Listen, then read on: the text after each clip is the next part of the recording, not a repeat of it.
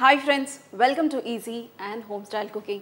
I'm Mrs. Ragini. Today we are going to make a excellent Italian bread which we can use this bread for any type of sandwiches, and this actually the bread goes excellent with bruschetta. I already shared how to make bruschetta. You can make this bread and make different kinds of bruschettas, dear friends.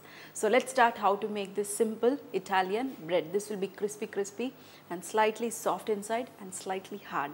To make this dish, first we're going to add very little water in a bowl, and in this I'm going to add some sugar, half a teaspoon of sugar and pinch of salt, and I'm going to slightly warm this water, and then I'm going to add the yeast. Here is the slight warm water. Just put it in an oven for 30 seconds, then you'll get slightly warm water.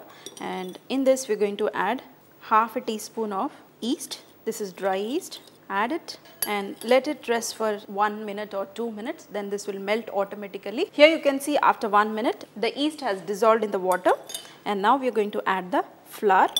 If needed, we are going to add water. So first we are going to add in this itself. Because it's an all-purpose flour, the dough will become soft very fast, so don't add too much water. Mix it with a spoon, or you can use a dough machine also. To this we are not going to add any oil. Only thing, later on we are going to add it. So you can see the dough should be slightly soft like this, and we are going to rest this dough for 1 hour, and then we are going to, you all know what happens when we add yeast. This will puff up, and then we are going to make our Italian bread. Here you can see the dough has nicely raised because of the yeast. Keep it in a warm place so it will raise very fast, and this is ready. This is two-step process, dear friends. First we need to mix the dough with the yeast and then let it sit for 1 hour, and then again after 1 hour we need to get it out and then make a shape, put it again on the tray, and we need to rest it for another half an hour. So 2 step, then it goes into the oven directly. So here is the dough. This is slightly soft. If you want, you can use a spatula also, or a spoon, or even a knife also. So use some extra flour on the base and dust some flour to the dough also, and drop this mixture. This is slightly soft, no problem. You need to add little extra flour, and now little more of flour.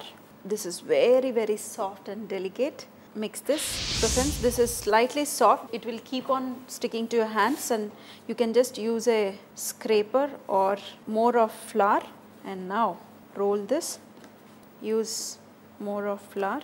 Spread it slightly and make it into half and roll this. And this Italian bread is little bit length. Tuck it inside and make a loaf like this.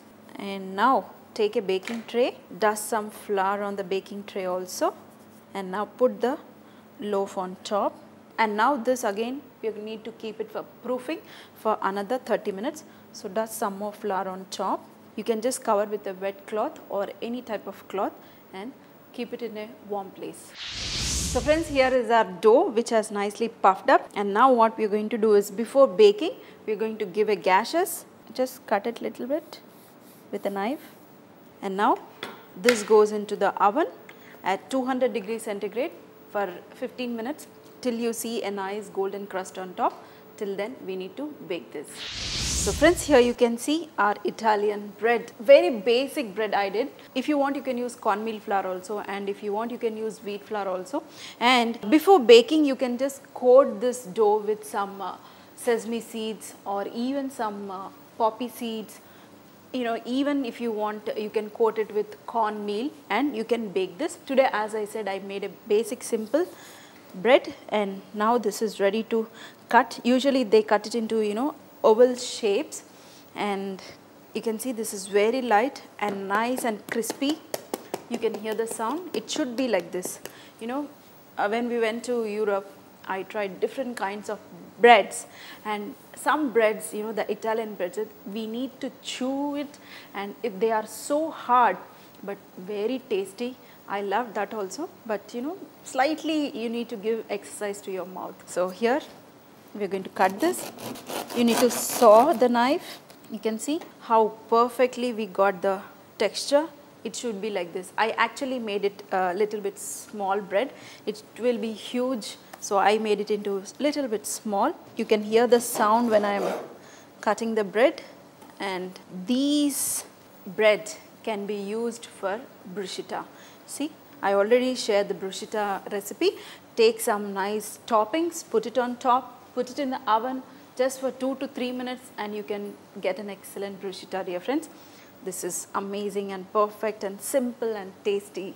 So friends, I'm going to